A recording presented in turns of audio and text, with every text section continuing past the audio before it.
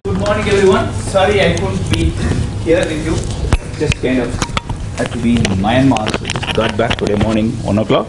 So all that I want to say is thanks for making it, and this a person who never loses patience and interest is our Prasanna, right?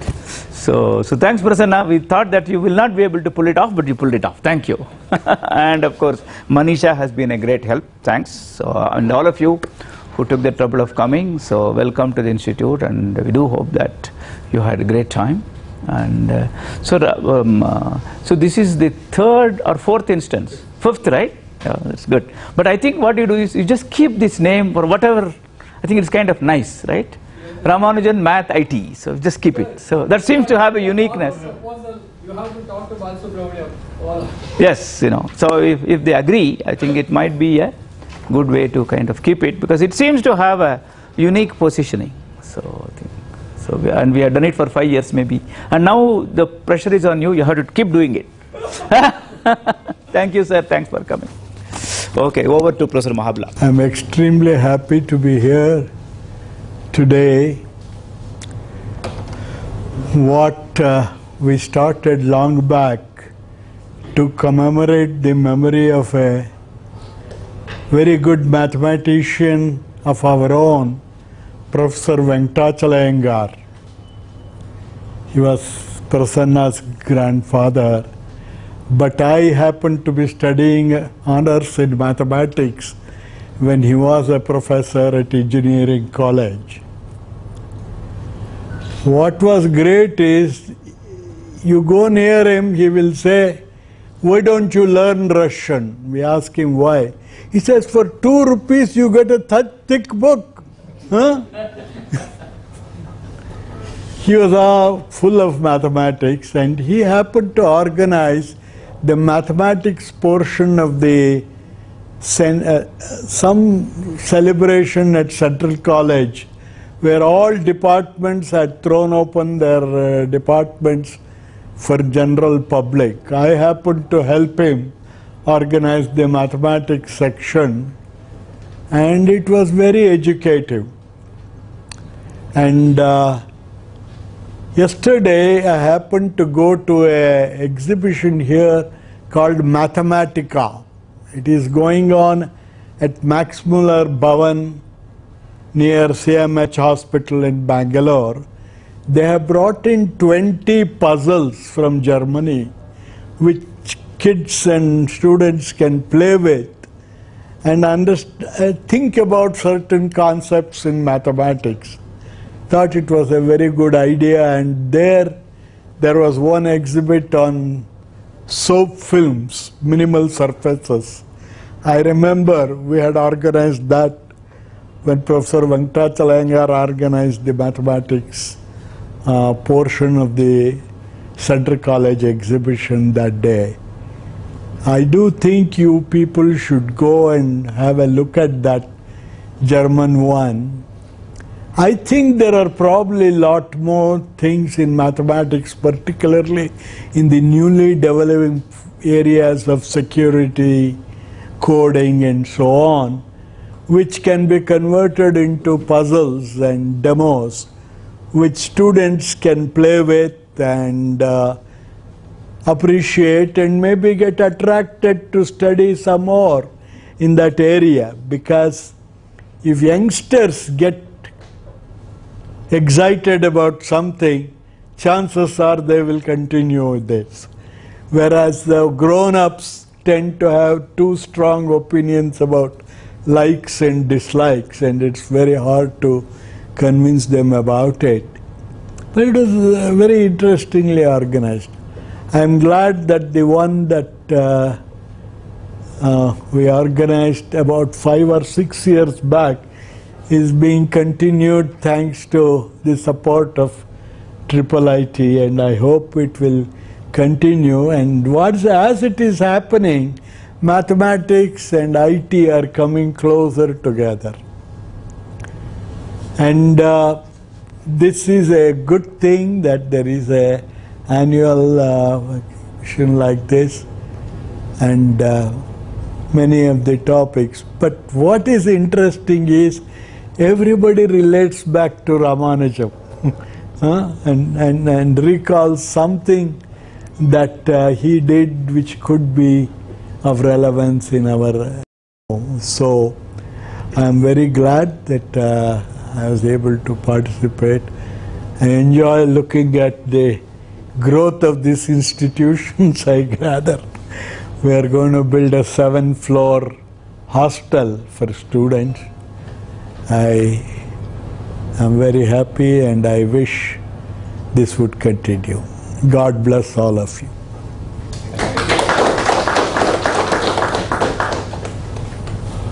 Thank you very much, sir. Just a side note, Professor Mahabala was the general chair of the first conference in this series. Thank you, sir. Thank you for your encouragement. It is this slippery floor. I don't know why they make the floor so slippery. Shall we wait to assemble, sir, here only for the photo or outside? Maybe you can which will be better, outside. I request everybody to assemble for a group photo and then we will come back for a last session by PhD student.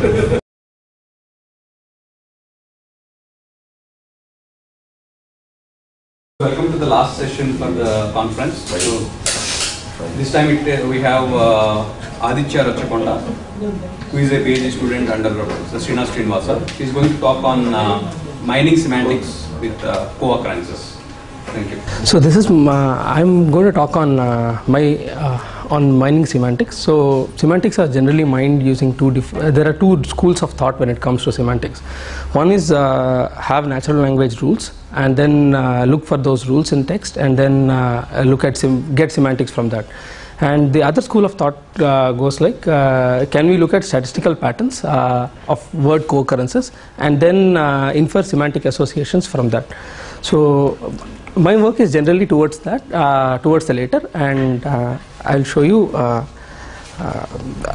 the reasons why I'm working on that and some of my algorithms, right? So semantics from text is a very good area to work for me because it's readily available and there is lots of text ready availability and the size of text is humongous. With the web there is an explosion of the amount of text, but what happens is sometimes we have text, we have IR engines which can retrieve text, but the semantics in text still are a sore point. So by semantics, what do I mean? This is one of the examples which I will be talking about. So will my oral insulin drugs along with my hypertension and high blood glucose have any side effects on the health of my pancreas? Right. So this is a sentence which I picked up from a medical forum, and generally we can see that it has these words insulin, hypertension, blood glucose, everything. Right. The moment a human reads this, the human can figure out that this is about a medical problem or a diabetes very specifically. So can a machine, looking at the statistics observed from word co-occurrences, just without any training, without any model, just looking at it and using a specific algorithm, can we pick up the context of such text? So we have short snippets of text, tweets coming up, Facebook posts coming up. So through all these, can we mine words which are topical? Or set expansion is another problem which I'm working towards. So if I have a set like sugar, salt and oil, so can I go ahead and expand it to include other items, right? Or if I have Tendulkar, Dravid and Ganguly, so can I get more such cricketers? So it seems like a simple problem, but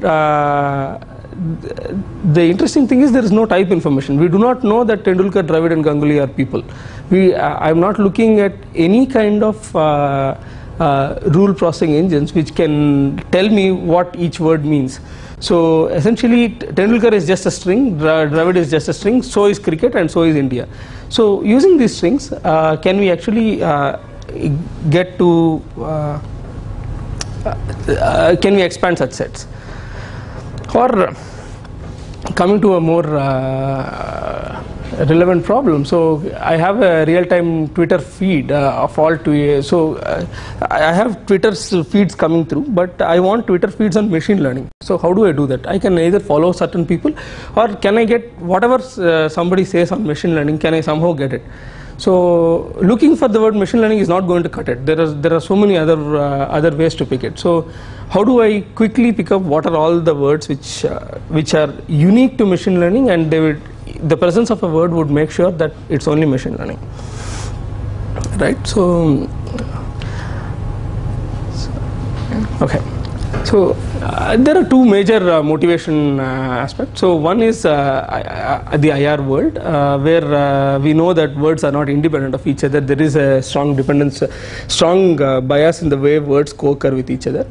And these dependencies between words kind of help us model semantics. That's the first claim, right? And there is also the cognitive science viewpoint, where people claim that semantic memory is so we have two kinds of memory, episodic and semantic, in terms of long-term memory. And the semantic memory is made of co-activations of concepts, whereas these co-activations are like, I look at a car, I look at a road, so I obviously assume when I say a car that it is running on a road and not flying in the air. So it's that kind of meaning. And there is also a philosophical statement that the meaning of a word, it comes from its usage and not through a dictionary or through a definition.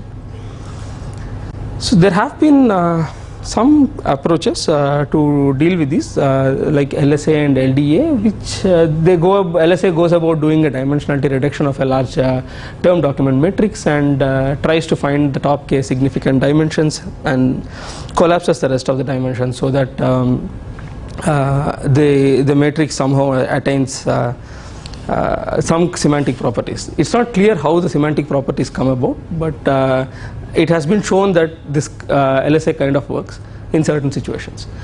And then there is also LDA, which LDA kind of models topics as probability distributions of terms, and document as a distribution of topics. So, but the problem with these approaches is that they are very crude modeling of semantics, in the sense we get to know relatedness at best, so we do not know anything better than that.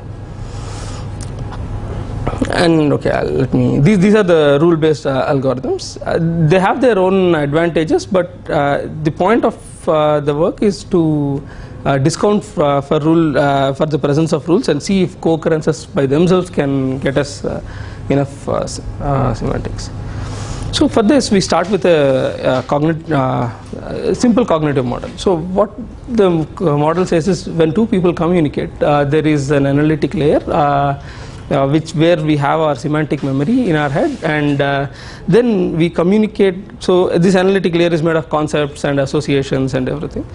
And then we have an episodic layer. The episodic layer kind of says that it's idea units. So when I communicate a thought to when A communicates a thought to B, that's an episode. So you can think of our life as a series of episodes of information flowing from A to B or B to A, right? And these episodes, to communicate, I put them in a linguistic structure. So the language is another part of it. So this is how a general communication would look like. So the idea is to replace the episodic layers are fine. We can think of textual snippets as episodes. Language, we know we can pick up some language. For my work, I use English. And the trick is the co-occurrence layer. So can we replicate whatever we have as a mental model in our heads through co-occurrences? So the way I go about doing it is, so I'll define certain semantic associations in the analytic layer. So how a human would go about thinking about such semantic associations, and then provide a hypothesis on how these semantic associations get translated into series of episodes, and then use these hypotheses to come up with a co-occurrence algorithm. Right. So for this, what I have is a basic co-occurrence graph. Here the nodes are the terms, and the edges are the number of times they co-occur. and I have certain definitions, basic graph theoretic definitions, like there is a neighborhood where neighborhood is a neighborhood of a term is a subgraph consisting of all the neighbors of that term along with all the edges, and the context is a subgraph which is the induced subgraph of the neighborhood, if you can think of it that way, right? And then the co-occurrence graph by itself is not so useful because co-occurrences are generally undirected. So I would need a directed structure. I need to convert it to a directed structure. So a very simple directed graph is like so I would weight the outgoing edges from A as 2 by 5 and 3 by 5. So I would have arcs of 0.4 and 0.6 from A to B and A to C. So this is how I would decompose a co-occurrence graph into what I call a generatability graph. The reason why I call it that is because a generatability graph it kind of gives us the probability that if a term T co-occurs with A, then what is the probability of B being T? So it's that. So what's the probability that I am generating B in the co-occurrence of A, right? So with these definitions, I would want to go into the first example, right? So we saw the first example here. Let me take the second one. So Federer and Nadal played an epic Wimbledon final. This is obvious for human beings, saying it's an old example, sorry, but yeah. So from this, it's obvious that the context is tennis. So how do I make sure that the context is tennis with respect to our model, right? So the analytic layer definition is like mostly our intentional definition. So what do we intend when we say I want I call such terms like tennis and diabetes as topical anchors. So that's the name of the thing. And the analytic layer definition kind of tells me gives the intentional definition of what I intend to extract when I'm going about looking for a semantic, right? So given a set of terms representing an unknown semantic context, find the term that best labels the semantic context. So it is in some sense the term which is mostly about. So when I'm talking about Federer and Nadal and Wimbledon, what I'm talking about is in a sense tennis. So that is what the analytic layer says, and then the process of converting it to co-occurrences is like I would hypothesize that given that this can be represented this way, right? Given a set of terms Q belonging to an unknown context C, the topical anchor is a term which has the highest probability of mention in any document or dialogue involving C. So the topical anchor is a term which is bound to occur sooner than later in any context where we are talking about Federer, Nadal and Wimbledon. So what is the term which has such properties? And then we go into a co-occurrence graph, and so more importantly the generatability graph, and then say that hey, the most generatable term in this context would be the most central term, would be the topical anchor. So for this work we use random walk centrality and measure the most central node. This is the size of our co-occurrence graph for this experiment, and I'll see if I can go. Yeah. So we perform something called, it's a small variant of a regular random walk. So it goes like this. So I pick a set of query terms, and these are the terms like Federer, Nadal and Wimbledon, and they are okay.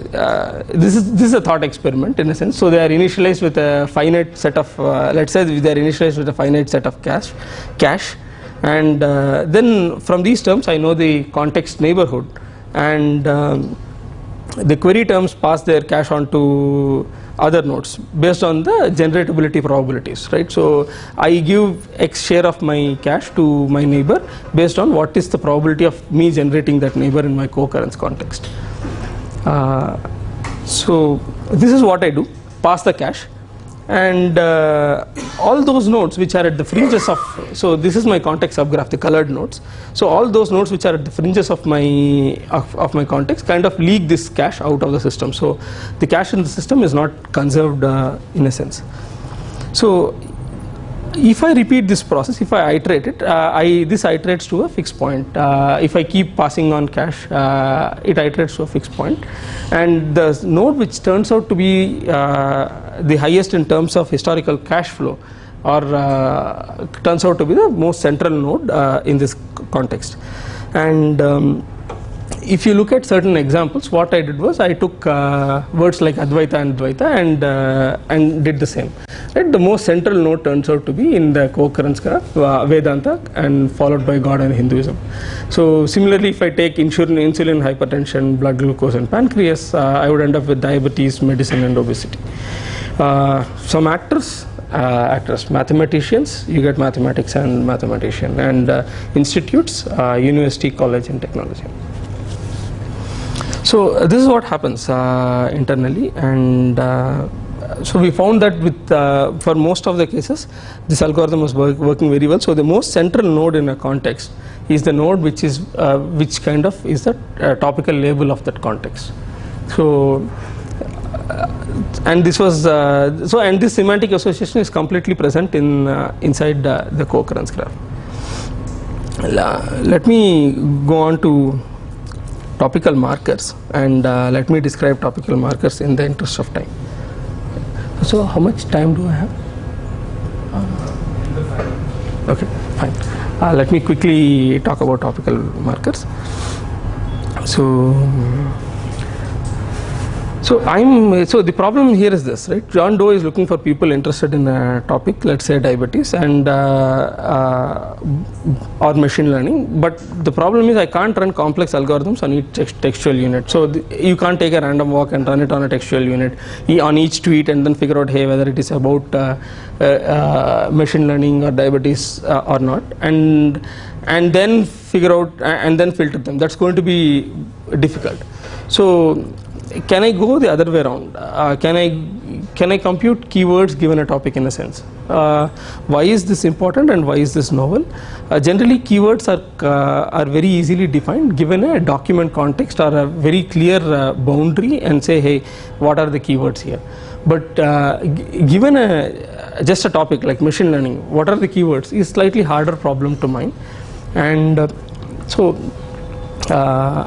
and that's what we are looking at here in this. So it's the same set of examples, but can we do the other way around? So the other way around would be like, given a topic representing a known semantic context, find terms which unambiguously indicate the context. So that's the key here. So I cannot pick up, let us say, given Federer, Nadal, and or given tennis, I cannot pick up Wimbledon, I'm not too sure, but let's say match I cannot pick up, championship I cannot pick up lots of sport I cannot pick up. These are all terms which are important to Wimbledon, important to tennis, but not unique to tennis. So I am looking for words which are which are kind of unambiguous in that particular context. Right? Again, I go through a set of definitions. So first I say, okay, how do we define such an semantic association? So this is the definition actually here. So given a term T representing the context C, the topical markers are those terms whose presence maximizes the probability of mention of T. So the moment double fault is there, right, the probability that I am talking about tennis is very high. It's just a single word which can flip the probability towards tennis a lot. So I'm looking for such words, right? And how do I identify such words? So for that we have a co-occurrence algorithm. So the topical marker T is a term which has a very high probability of generating terms which are very specifically in the context C. So tennis is a term, and if I draw a semantic context around tennis, which is all the co-occurring terms with tennis, so double fault would be a term which would, with a very high probability, generate terms only in the semantic context of tennis. So that is something which we look for. So okay. So the percentage of edges to the central node, like tennis, is not so useful. So that is something which we discarded. And the next thing was the percentage of edges into the context. Even that wasn't making much sense. So again, we went to a random walk. In this case, the random walk was a bipartite hits like random walk. Hits is a well-known IR metric where there is a bipartite graph, and the importance of the nodes on one part is dependent on the importance of the nodes connected to them on the other part. So this is an bipartite random walk in hits, and we use that over the generatability graph, and I can show you a set of results that I have, right? So if I take machine learning or quantum mechanics, so this is how I would get the list of terms. So there are some false positives, like physics is not such a good result for this, but generally it's there are terms which are very unique to quantum mechanics. Similarly, the machine learning terms are pretty unique to machine learning. Right, so these kind of semantic associations can be mined directly from the co-occurrences. So I think so. Yeah, that kind of sums up what I'm working on. The key is this. So there is an unstructured text, and the co-occurrences can be very easily observed. No rules required. And using these co-occurrences, we can get to semantics. And so for that, we built a cognitive model, and we are also working on different other algorithms which are outside my thesis. So like topic expansion, and we can detect objects and attributes using the same model. And I think so, yes, that concludes the talk. Any questions?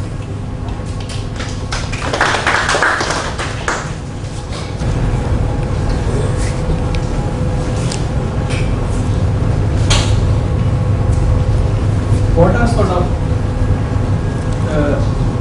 if you just try to do this in, let us say, the whole internet, obviously there will be a scalability problem. What are some of the central mathematical and algorithmic challenges which you face when you try to scale? So most of these results are, this is an application more, right?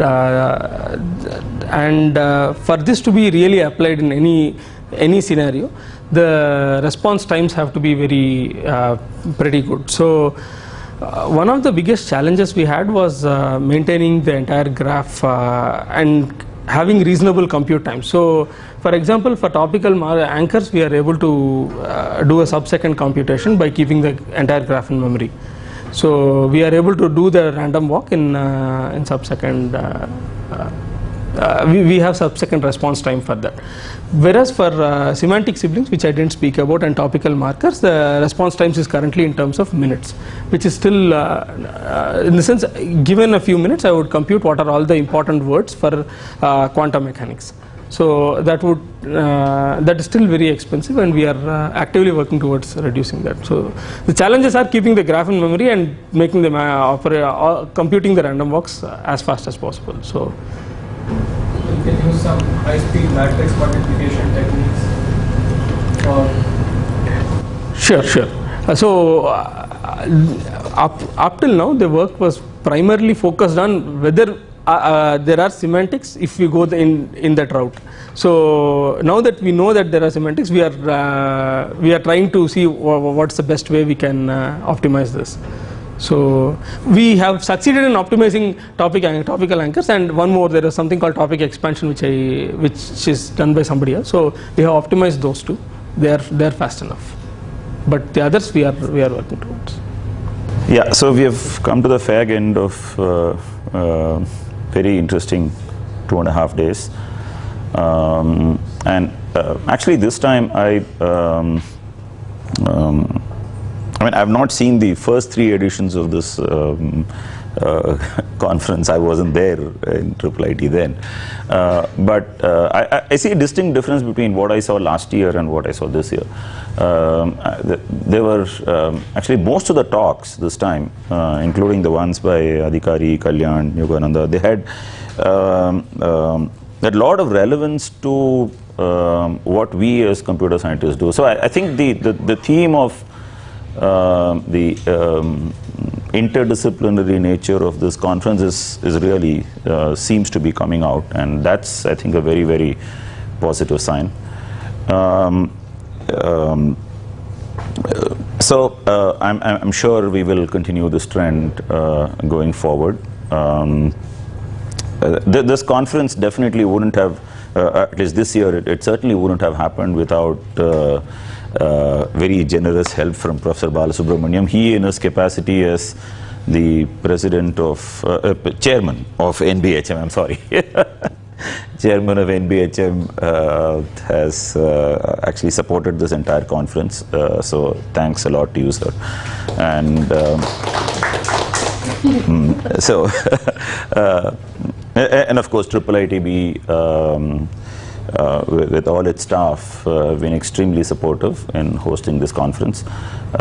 Starting from Professor Saragopan to our registrar, Mr. Ramchandra, Swati, Reddy, all of Murugan's group systems, and Somshekhar, who took care of all the logistics. So the support from the IIIT-B community has been fantastic. Prasanna has already created a draft of proposal for an ongoing to make this conference ongoing on a year-on-year basis, and we are again going to request Professor Balasubramaniam to be kind enough to extend his support. Yeah, so I'm really hoping this will continue. Finally, of course, the students have been remarkable. The entire group have taken care of all the back-end logistics, starting from tracking lunch arrangements to hotels, picking up people, making sure the cabs go on time to receive whoever has to be received and all that. So the entire team, Amulya, Abhilasha, Anushka, Puneet, Ganesh and Sunil. So thanks a lot. I think that they definitely deserve a big round of applause. And yeah, and finally, thanks for all the hard work from Manisha, and of course the inspiration from Prasanna. So thanks again. I think it's been a very fruitful 2.5 days, and I think I've missed out one very big thing. I think all the speakers who took the trouble to come all the way, many of them from Allahabad. So thanks a lot, Adhikari, Kalyan, Ramakrishna, and Yogananda for coming all the way to. And Kalyan, for example, he didn't even go home. He jumped here straight from Japan, and got into this in spite of all the jet lag and all that. So we really appreciate your coming over and enlightening all of us. Of course, personally for me, it was nice to, because I've known all of them for a long time, and to see all of you again here was really nice. So thanks everyone. I think it's been wonderful, and I really hope this continues. Thank you.